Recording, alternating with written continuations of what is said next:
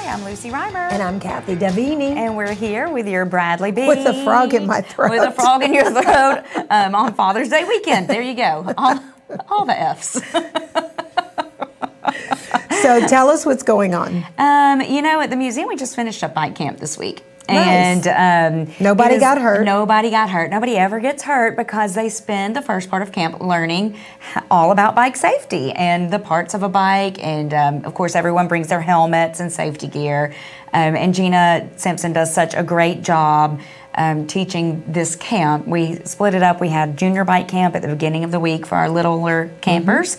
And then we had just bike camp at the end of the week for our more advanced riders. And everybody had such a great time. This is the third year that she has done that for us, and it's always such a hit. Of course, it was completely sold out because it was free, thanks to our wonderful sponsors, the Bachman Foundation, Jackson Furniture, Sherry Brown, and the Arts and Education Business Committee. Now, Sherry and the Arts and Education Business Committee, they were specifically for Missoula Children's Theater, but I still like to mention all of our sponsors every time because we love them. And because they give these children such a great opportunity, and everybody needs to know bike safety. Yes, everybody does. You know, I saw an ad. It was actually about it was a running ad about a National Get Out and Move Day or something like that. But apparently this generation of children move less than any generation ever before them. So teaching your kids to be active and being conscious about you know, giving them the tools that they need to feel safe riding a bike or getting out and running. Well, that's health for a lifetime. It is. It is health for a lifetime because biking, I mean, it's easy on your knees. I should know. And if you're heavy, you can still do it. You can still do it. You can go to the Y and do the spin class if you're afraid of getting out there and road biking, because I know it can be a little intense. I will just say that my husband and his friend Robbie and their little group, they go and do this off-trail biking, and almost every time somebody ends up with a dislocated shoulder. I know, it is. But not Paulo or Robbie. They don't. Good. I can remember my sister, when we were in high school, she decided to go mountain biking in Colorado with a group of friends that did it regularly, and she had never done it. In fact, she probably didn't even ride a bike regularly. Did she survive? Barely. I mean, but literally barely. Like, she had a wreck, had to be taken to the hospital. Oh, no. Like, yeah, concussion, you know. Wow. Yeah. But back then, they probably didn't have helmets. It didn't damage her much. She's got a very hard head. No more than you did. No more than I have throughout her life. No. So what else have we got? You know, our next camp coming up at the museum, and of course June is all about summer camps. That's right. Is the Creative Discovery Museum is coming up to do a camp at the end of June, and big project happening this week at the museum. If anyone's been downtown, you may have noticed some changes going on with our landscaping. That's right. We had some dead shrubs and some trees that were in our parking lot that next to the building that were growing up into our gutters, and some dead trees around the courtyard. And so we had a few of those removed. Nice. And the city of Cleveland has donated us some nice fresh mulch. Wow. Which is wonderful because we have not had new mulch at the museum in a long time. And then we have had help from the fire department, the Bradley County Fire Department, McKinley Excavating, and the Boy Scouts, Troop 10, to help spread that mulch and get all of those, you know, the dead trees and plants removed. The landscaping at the museum hasn't been done in about 25 years. So while we haven't done like new landscaping, we're trying to do some things to get ready for it when we do, and keep things looking presentable until that happens. So, nice. That's what's going on at the museum for now. What about the rest of Cleveland? Oh my gosh, so many fun things. This Hiwassee Blue Way Rail to River paddle event. Sounds like so much fun. That is going to be such a blast. So that is the 24th and the 25th of June. And you can take a paddle board or a kayak or whatever, or you can rent them. And your ticket includes riding on the train to put in at Reliance. Okay. And then you come out and you have dinner and a band at Savannah Oaks Winery. That That sounds wonderful. It's really a fun thing. They have hiking every morning. They have yoga. It's a whole weekend event. It's a retreat, really. It's a retreat. Yeah. So tickets are only $50 to $100 depending on what you're doing. They have paddle tickets and non-paddle tickets where you can just go and enjoy the food and the music, which I think is great because not everybody in the family is a paddler. Yeah, so this is at the Hiawassee, right? It is. Like where you would normally see people floating the Hiawassee. Yes, or doing the fun yaks. You can find all the information. This is a fundraiser for Blue Way. Blue Way, yes. Okay. And this is a multi-recreational event. And you can buy your tickets on Eventbrite. Okay. So I think this is an amazing opportunity for a weekend. Reliance to Delano. Okay. So there you go. That is a wonderful weekend. And you know what? While you're up there, you could go stay, if you didn't want to drive back to Cleveland, you could stay at the Ocoee Riverside Farm, but they're probably booked if you haven't made plans already. That is one of our new favorite places. It is. We just learned all about it last week. And we're not done talking about them yes, yet. because we want to go on a field trip there as soon as possible. As soon as possible. Another thing going on June 22nd is the 9-hole outing at Falcon Point that benefits Artists Here. And I know the museum is starting to talk with Artists Here about maybe getting together and doing some fun things possibly in the future. Possibly in the future. So that would be a fun deal. All this money goes toward Artists Here partnership, which is working to create more opportunities for all different artists, like the museum. Yep. So it's good. We're glad to support them. Next on board, we have that City Fields is taking donations for the backpacks, the 500 backpacks that they give away, and there will be a picnic back to school thing July 29th at Mosby Park. But they are collecting backpack things, $10 a backpack now. Okay. So you can get in touch with City Fields. But one of the biggest things we need to talk about is tomorrow, the Ocoee Cigar Lounge. Oh. Paint, smoke, and sip event. Interesting. And they're giving prizes. It's a sock hop theme. And you can dress up and they give prizes to the best dressed. It's $65 and that includes your canvas, food, a cigar, and drink. Well. So our friends at Ocoee Cigar Lounge wanted us to share that, and we love Chuck and Abu, so we're happy to do it. Such nice guys. And so this is one of the things they do, I think, to cater a little bit more to the female cigar smokers, right? Yes, because you'd be surprised there are a lot. There are a lot. And then tonight, September Song is playing at First Friday, which we've had at the museum. I did not realize this was their week. Yes, so that is tonight, 7 to 9, First Street Square. So much going on. They are. September Song is one of our favorite bands around Cleveland. You may have seen just the Kimballs, Andrew and Lou, playing at a lot of the fundraisers around town. They're very kind and generous. They are very kind. They are wonderful musicians, and they are just so much fun. You're going to know all of their songs. They're going to make you want to get up and dance, and I'm just so happy that they're going to be at First Street Square. Now, what time? 7 to 9, 7 to 9. First Street Square, and that's tonight. The Ocoee Cigar Lounge tomorrow starts at 6 p.m. And you need to go by the Cigar Lounge to register or sign up for that. Okay, well that sounds good. Well, today on our show, we've got somebody a little different coming in. More different than we are? More different than we are. Nobody's more different than we are. But it's a coffee shop that offers something a little different. And it is Plus Ultra Coffee. Roy Callahan is going to be joining us. And his coffee shop is an anime-themed coffee shop. And now remind me what anime is. That is Japanese animation. So he's got... And your girls are very involved. My girls are very involved in the Japanese animation. But what I love is that the museum had that really fun event teaching kids to draw that. Anime characters because it's a very popular style of art. It's very fun to draw. The characters are very cute.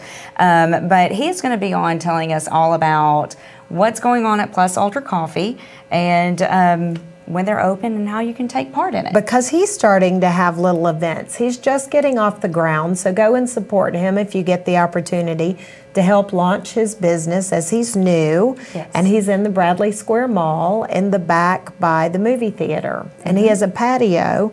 So you can go and read one of those books and sip coffee and enjoy the day now that we're coming into beautiful weather. Absolutely, absolutely. So we will be right back with Roy Callahan from Plus Ultra Coffee. See you in a minute. See you in a minute.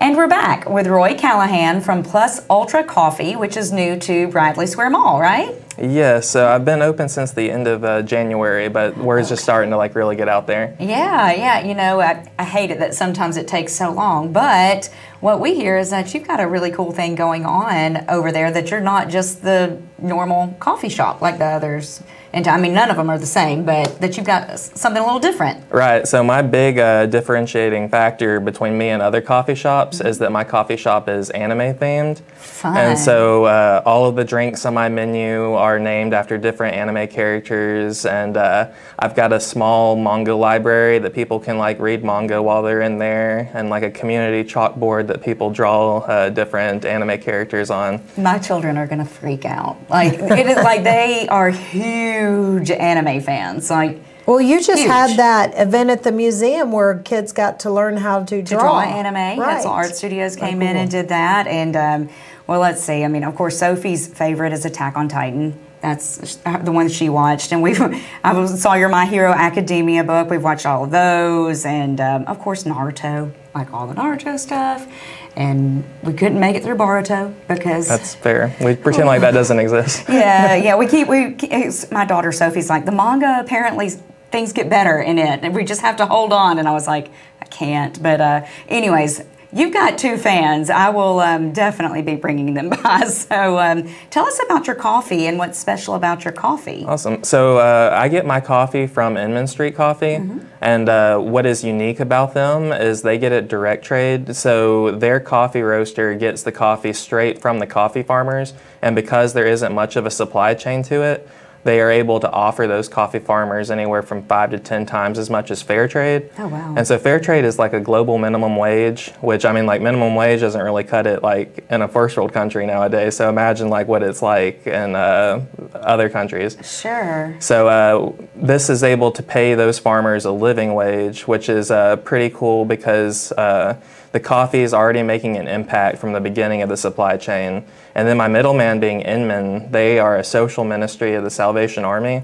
And so the proceeds that they're getting for me buying the coffee from them, they're able to use it to help local people in our community. Well, that is, yes, that is great. So it's great to know that when you're at Plus Ultra Coffee, you're giving back to the community as well. So that's really good.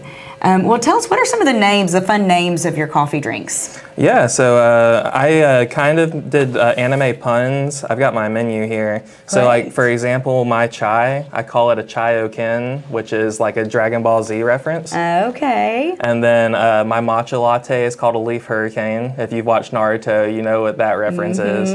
And so I tried to like make it subtle, but then also like on my menu, I put what everybody else calls the drink below it. That way, if anime is not your thing, you can still just like order your drink in peace. Yeah. And I see you've got boba tea, which is my daughter Elisa's favorite beverage ever.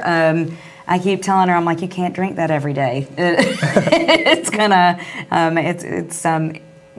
don't know, I'm not a fan of boba, but it's like very creamy, very rich. Yeah, I wasn't even originally going to do boba. So like I've got like 10 years experience in coffee, but I had no experience in boba. But I'm like, I'm opening an anime shop. I kind of have to have boba. So I have a brown sugar milk tea and a mango fruit tea, and I actually sell more boba than I do coffee. Wow. Now, what about food? Do you have any food, or is it just coffee? So right now I have muffins, but I'm actually working on getting a lunch menu now.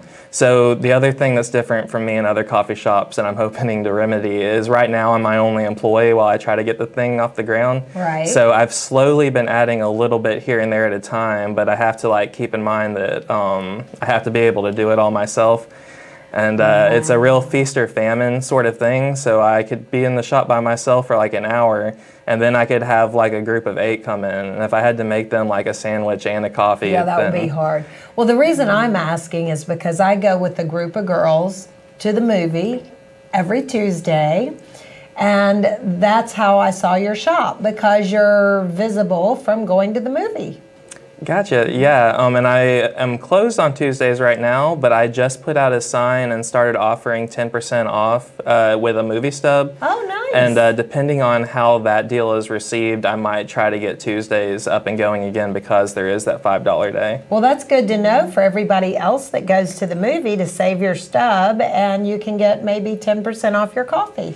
Yeah, and I'm not even picky, so if you want to bring it in like the day after you go to the movie, feel free to. Yeah. Yeah, because we get out late. It's you probably aren't open when we get out. Right, so I am open until 9 o'clock. So depending on what showtime you go to, I might still be open. And that's kind of like what I was going for with the shop. Like, I know that morning hours are the best hours for coffee shops, but Cleveland, like off the top of my head, has at least 12 other coffee shops. It's like Right. not even including Starbucks and Dunkin'. So I wanted to kind of be more of a entertainment-centric model, because Cleveland doesn't really have a lot of that at all. Yeah. And then also we have a ton of second and third shift workers in Cleveland, and lots of the coffee shops close at like 6, so I wanted to provide some extra hours in the evening for them as well. I That's can great. remember, like, when I was growing up, I grew up in Nashville, Tennessee, and they had Bongo Java there. And you never went to Bongo Java in the morning. I'm sure there are people that did, but we never did. Yeah. We always went in the evening, and we would see, like, they had like an acoustic music series that would come in there, and it was just the artsy late night scene. But when I was in high school, at least, and younger, I never did coffee in the morning. It was always an evening Yeah, activity. Liza drank coffee all through college at night. Yeah. So good. Tell us about some of the things that you have going on at the coffee shop that are not just coffee or manga. And by the way, I will say this for all of those out there in Radio Land, that we are here with Roy Callahan, again, from Plus Ultra Coffee. It's a new coffee shop that's in Bradey Square Mall, and it's a little bit different from our normal coffee shops in town, so we're enjoying learning all about the anime, the manga, and the great coffee that he serves there, and some additional activities that'll be a little bit fun to go see as well. Tell us about those. Yeah, so right now I have an event every Friday. So this coming Friday is Improv Chattanooga is coming in to do a show. And then later on this month I have live music. Luke Lee is coming to perform. He does music at Lee University. What kind of music? So my coffee shop is pretty small, and I like to have like the backup plan of being able to do it inside should it rain. So it's usually just like acoustic sets, just because that's kind of like what I can work with at the moment. We do it on the patio if the weather permits, and that's pretty nice and spacious. But basically just kind of like the last person that came in was like folky indie. I'm not really too picky about it. My thought process on it is like I just make sure they don't get stage fright, and like I'm trying to get my start, so it's cool to like let other people try to get their start as well. Right. Sure. And what does the improv group do? So Improv Chattanooga is a troupe out of Chattanooga that they give the audience slips of paper, and the audience writes down suggestions, and throughout the show they do different sorts of improv games, kind of like Whose Line Is It Anyways, and they take the audience suggestions to kind of like guide that. So everything is like right from the cuff, just like in the moment. They're pretty funny. They're actors. Yeah, you could say that. Actors, comedians, just people. Yeah, so some of them do have theater backgrounds, and it's kind of just, it's improv, so like every skit can look different. You never know what's going to happen, which is kind of half of the fun behind it. You never know what you're going to get. It's not like it's anime specifically themed, and that's another thing about my events in general, is I try to do at least one a month that fits my niche. But then I also try to do a bunch of mainstream stuff as well, so that the rest of the community can enjoy my shop.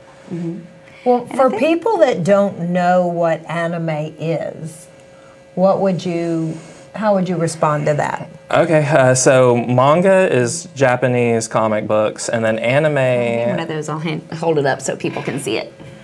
And then anime is cartoons that are based off of that manga. So it's pretty similar to like originally there was like Batman and Spider-Man comics. Right. And now we have a ton of like media that involves those characters. And it's the same way. It's just comic book characters that are based out of Japan. One Piece specifically, as of a few years ago, has passed Batman and Superman as the highest selling comic in history, which is pretty significant because it's 60 years younger. And then as of last year, it passed Stranger Things as the most watched TV show in the world. Really? You said One Piece? Mm-hmm. It's a show about a pirate that is looking for a treasure called the One Piece. Oh, okay. And it is one of the longest running shonens. It started, I believe, in 97 and manga 99 for the anime, and is still currently running. We just got episode 1063 on Sunday. Good gracious, that is a long running show. So I know what was so cool for my girls who are, like I mentioned, anime fans. When they started watching Naruto, they were about the same age as the characters in the show, and then you kind of grow up with these characters if you don't binge watch it. If you binge watch it, it can get, it gets away from you. You speed pass. But I think it's neat with some of these animes that you really do. If you start watching at the beginning when you're a kid, you develop as these characters develop, and you kind of get a relationship with a friendship. Yeah, you feel like you really know them. They were very attached, like people to that did one. with Friends. Yeah, absolutely. Except these are cartoons. Yeah, they're cartoons. Okay. Yeah, they're good though, and the animation's good, and usually they have sweet little themes a lot of times about friendship, I've discovered, and how to be a good person. So that's just what I would say. Yeah. Well, you're so close to Cleveland State, and a lot of people at Cleveland State are really involved in this kind of thing. Have you seen that customer find you yet? I've had some Cleveland State students and some Lee students come in, and I've noticed that demographic are the ones that like predominantly will like actually sit in the shop and like read a manga with their coffee, and which is kind of encouraging because I was kind of worried at first that like Cleveland might just want another coffee shop, but seeing people like actually like engage in the theme that I gave it has been That's great. That's very cool. That should be rewarding. So I know you said a manga library. Are these for sale, or is it simply like a sit down and read a manga? So it's just a sit down and read a manga. The reason that I'm not selling them is because some of them were like donated to my library, and so I don't really think that would be very ethical. And I think that like our society in general has just gotten into so much of a hurry that I like to have things in my shop that encourage people to slow down. And so I don't want to sell off everything that I've got. With that being said, I am working on some partnerships with different artists to provide things that I can sell. For example, my friend Matilda made this. It's what I kind of use for like the back of my business cards, but we just worked something out that how cute that is. I can sell them in 8x10s and 12x18s. Cute. And so with this, I guess with every punch, you get an award at the end? Yes, so I tried to like literally theme everything. So if you watch anime, this is even a nod to it. So my punch card, if you buy 7 drinks, you're collecting the Dragon Balls throughout it. And then in the show Dragon Ball Z, when you collect the Dragon Balls, you get to make a wish. So after you've gotten 7 drinks, you get a free drink. Nice. And then I just really packed this in with as much as I could. So my social media information's on there, a little piece of art that's unique to my shop. So I've got stuff like this that I'm working on, and then I've got my own brand that's now available for sale. I've got mugs and my own personal coffee blend that's unique to my shop. And then I have Funkos that are consigned as well. So I'm slowly adding that stuff, but I am trying to be cautious to keep my shop a coffee shop that's anime themed rather than an anime shop that sells coffee. Right. Okay, yes. But if you are out there and you have read these books and you're finished with them, you would take the donations for your shop. Is that right? Yeah, I sure would. I would have to read it over. Not all manga is appropriate for all age groups. But I mean, I'm pretty familiar with what's what, and would be grateful for that. That's the reason why my library is so diverse, because I originally just started with like mainstream shonen, and people were like, hey, can I leave this Legend of Zelda manga, or can I leave these shoujo beats, which are more for a female demographic? And I was like, yeah, sure. Yeah, well, that is great. Well, thank you so much, Roy. Again, for everyone out there listening on The Buzz, we are here with Roy Callahan, who's been telling us all about Plus Ultra Coffee, the new anime-themed coffee shop in town that has some more late-night hours than some of our other coffee shops. Tell everybody before we have to go, because we're about out of time today, what are your store hours and where exactly are you located in Bradey Square Mall? Okay, so I'm open from Wednesday to Saturday from 12 to 9, and I'm open on Sundays from 12 to 6. I am located in the back parking lot of the mall. Like if you were going to the movie theater, you'll see my patio, and there's a big 14-foot flag that says coffee on it. Okay, great, great. Well, I hope you all go out and visit Roy at Plus Ultra Coffee. You're the only person working there, so you will get to see the man himself if you go. But in the meantime, go there, get coffee, and then come downtown and see me at the museum. We've got a lot going on down there. And tell us about your experience. Yes, tell us about your experience. Of course, it is Father's Day coming up this weekend, so don't forget to stop by the museum gift gallery. We've got some great gifts for Dad. Beef jerky making kits, hot sauce making kits, little cocktail kits that are in little tin cans. Oh, that's fun. It has everything you need to mix a cocktail except the alcohol. So come down. There's some interesting stuff in there, new things that we've added, you know, have a great Father's Day. So we will see you next time on the Bradley Beat. Bye-bye.